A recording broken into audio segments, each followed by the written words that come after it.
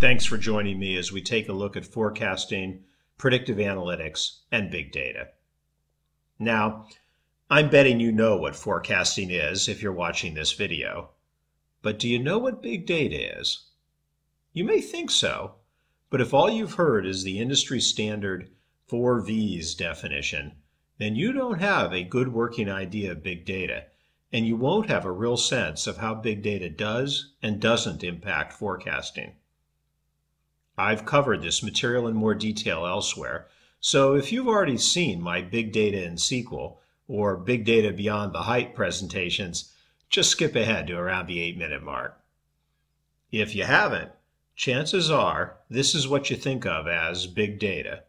Well, the 4 V's is pretty much the industry standard definition of big data. If you have a lot of volume, a lot of variety, particularly unstructured or the rather unhelpful category of semi-structured data, if you have lots of velocity with data streaming in real time, and if you have data quality issues, well, then you might have big data. It's not a very useful definition, not least because we've always had some combination of these issues, and we've always been able to handle them in our traditional relational database and analytics worlds. If Moore's law says processing power doubles every 2 years, my law says we've always had a little more data than we have had processing power. And yes, unstructured data is a challenge, but it's not at the heart of most big data problems. Ditto for velocity. Doing anything in real time is hard, but it's hard from an IT perspective, not from a business or analytics perspective. And double ditto that for data quality. I've been doing analytics for nearly 30 years, and I've never met a data set that wasn't dirty. There's nothing interesting in any of this from a forecasting perspective, because it doesn't matter how many rows you have. It doesn't matter how many different sources create columns. It doesn't even matter how fast they're changing. It's all the same from a forecasting perspective. So if this is all there is to big data, it might be of interest to IT folks, but as a concept, it seems pretty unimportant to analysts and forecasters. But that isn't all there is, or even what there is at all. I think real big data emerges when you drop down a level in granularity and detail. This isn't so much a matter of having more data, though that is often a consequence. It's that the data now lives at a level where your traditional unit of analysis doesn't exist or doesn't have meaning.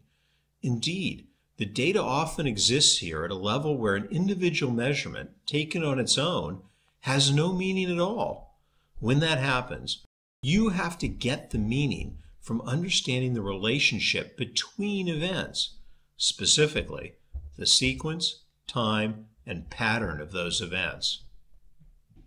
Here's an example of what I mean from my world, digital data. In the first case, the customer saw an ad, visited the web, and called, a classic pre-sales pattern.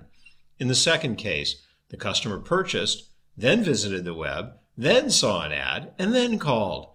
The sequence here is much less enlightening, and it's unclear what will come next. What's critical to realize is that regardless of how you interpret this sequence, whether the ad appeared before or after the sale will tell us everything meaningful about whether the ad might have worked. When you're analyzing a series of events, sequence matters. But it isn't just sequence. Time is almost always a big factor in event analysis. Here's another example from digital advertising. The lag between when you saw an ad and when a conversion event happens is critical for understanding how seriously we weight the influence of that ad. And this isn't just limited to digital advertising. Almost any time you have a sequence of events, whether it's website page views, smart meter reading, Internet of Things health readings, or ad impressions, time is going to be a critical variable. You can really think about sequence and time as a subset of a broader theme, pattern. Patterns can be time or sequence-based, but there are other sorts too. There might be patterns around trend, velocity, timing, or position that are significant depending on the data set or application you have. Here, I've taken a consumption problem and shown two different patterns, one relatively steady and the other variant by day of week. Note that each pattern has the same average, but the forecast would be different for each. Note too that in a pattern like this, different smoothing techniques will yield different answers, but none is as likely to be as accurate as if we're basing the analysis on understanding the actual pattern. Typically, we'd solve a problem like this by creating two different forecasts. That approach still leaves us in a world that's pretty much the same from a forecasting perspective, but not every problem is amenable to that kind of treatment. We'll take a closer look at how we handle individual variation and pattern detection in a big data world when we dive into forecasting. This shift into understanding patterns of data is true in every paradigm case of big data, from smart meters to digital, my own field, to CRM data. You can take smart meter data, add it up, and generate forecasts exactly like you used to with a 3-month read. It's not really big data, though. Big data forecasting is when you use patterns in the data to answer forecast questions you couldn't before. And that shift to understanding patterns matters a lot because most of our traditional tools aren't meant for this kind of work. In particular, SQL's very poor at incorporating sequence, time, or complex pattern into queries. It has no real capabilities for identifying patterns and no means of querying them in a performant manner. Sure, you can use SQL for this. As I sometimes say, you can use SQL for almost anything, but it's like using Excel as your word processor. It's the wrong tool for the job. Similarly, many of the most common tools we use in our stats toolbox, things like correlation and regression, assume that the unit of meaning in the analysis is identical with that in the data. And our time series techniques aren't really suited either. They're mostly designed to look at events aggregated into discrete units of time. That's not usually what we have when it comes to big data. Finally, joins with detailed stream data aren't usually equijoins. The kind of joins we do when, for example, we append census data to a customer record. The vast majority of the joins we do in traditional analysis are equijoins, but equijoins don't work on unaggregated detailed data, making data integration far harder. And here's the thing. Between SQL, our core stats tools, and equijoins, that's about 99% of what we do in traditional statistical forecasting. If it's all broken in a big data world, no wonder it's hard. So that's what big data is. And if you didn't know before, now you know. Big data happens when you take analytics down to a level where individual events aren't the fundamental unit of analysis, and we have to get meaning by studying their patterns and relationship over time. But what does this mean for forecasting and predictive analytics? There are 3 common scenarios that challenge analysts and forecasters when it comes to big data. The first is when you have true unstructured data, usually text. I'll explain why this is a big data problem of a slightly different sort. The second common scenario is when you're trying to move from an aggregate forecast to aggregating individual forecasts. This is the most common big data scenario in forecasting, and it's pretty interesting. Finally, there are the cases where the data requires complex patterning before it can be understood at all. This is the case in things like the Internet of Things. The first of these, text analytics, is important and common. If you need to work with unstructured text analytics data, your problem is generating meaning from text. It is a problem in pattern identification, but it's a problem that requires tools specifically designed for the task. We often work with tools that are simple regex or wildcard-based pattern matching tools. And for really understanding text, they suck. Text is a unique kind of pattern that requires a linguistic approach, something that can recognize key language constructs and how they're related. Anytime you're working with raw text, your biggest task will be to structure that text into traditional categories that isolate what the text is about and perhaps the sentiments behind it. Once you've done that, your problems are mostly over. That now structured data typically aggregates cleanly and can be used in a traditional manner. You'll need different tools to handle text analytics, and it's always a lot of work. But once you've categorized the data, it doesn't usually change your forecasting or predictive techniques that much.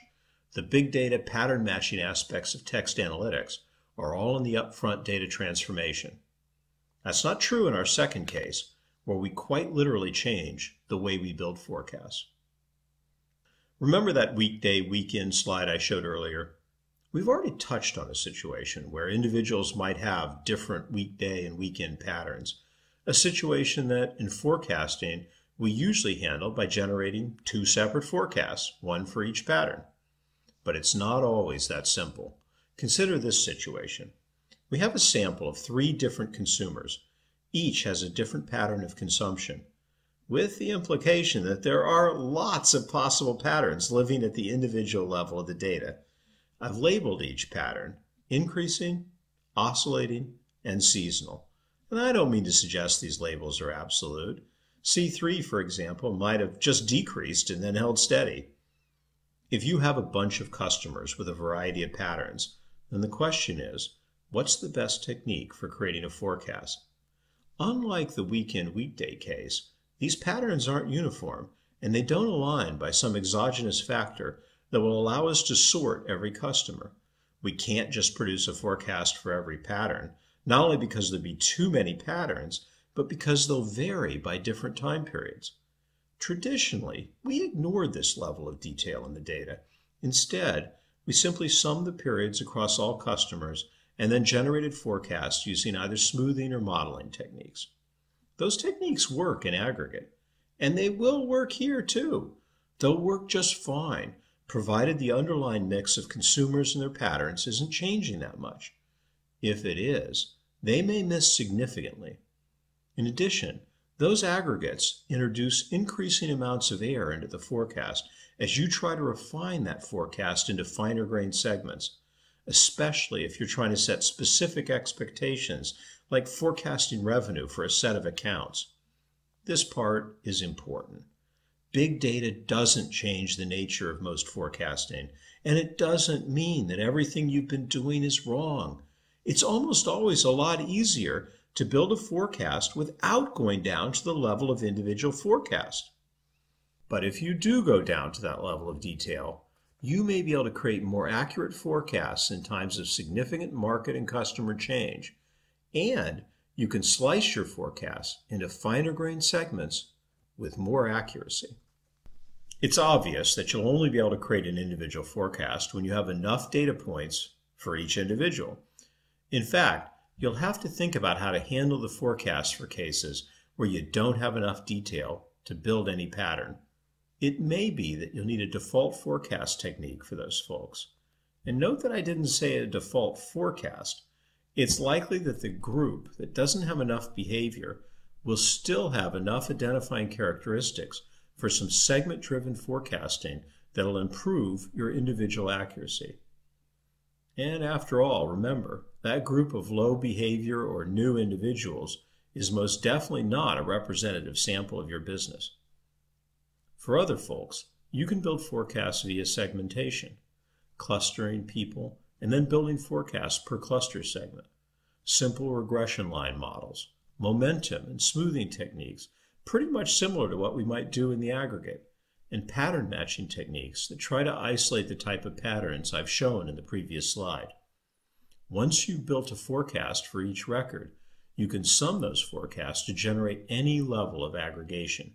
You might also think about using probabilistic techniques here to generate a forecast that includes your understanding of potential variation, particularly in scenarios where small subsets may drive huge changes, things like B2B CRM prediction. This is probably a good idea. Finally, we have the scenario where our data is essentially meaningless without patterning. What I have in mind here is cases like Internet of Things data, fitness monitoring data, equipment data, in-store tracking data via Wi-Fi signal, that sort of thing. In all of these cases, the raw data is almost completely unusable for analysis. Before it can be used, the deep patterns have to be identified, so that I can tell, for example, whether a series of fitness device readings indicate someone was hiking, biking, cooking, or riding an elevator. This scenario is big data in its purest form, and this is true data science. Before anyone can really use this data, some pretty deep analysis of the patterning sort has to happen. It's also not that different in some respects from the text analytics case. You need specialized tools and knowledge to work at this level. What comes out of this level is then used by people building predictive analytics or forecasts. It's important to realize that it's usually not the same folks or the same techniques working at each level. So let's sum up. Big data isn't about having a lot of data. It's about having data at a level of detail where the meaning resides in the interpretation of the pattern of events. When that happens, a lot of our traditional IT and analytic machinery breaks down. SQL isn't performant, equijoins don't work, and the most common statistical toolkit doesn't apply. Which means, too, that most of our traditional forecasting techniques either don't apply or don't take advantage of the data. You can aggregate the data to produce the same old type of forecast, but it's not going to improve your accuracy or your models. So there's an extra step to making this kind of data useful, and that extra step nearly always involves some form of patterning in the data analysis. Finally, there are 3 common scenarios of that patterning. Patterning text using linguistic tools, patterning individual forecasts using fairly traditional techniques, and patterning complex machine data that's non-linguistic, usually with deep learning techniques. When you're done with that extra step, you can forecast away. So happy predicting. I forecast lots of interesting work in your future. Here's my contact info. Feel free to reach out to me and my team about big data, forecasting, predictive analytics, or all things digital. And I can't resist mentioning my new book, Measuring the Digital World. If you're looking for a deep study of the discipline of digital analytics, check it out. Thanks for listening.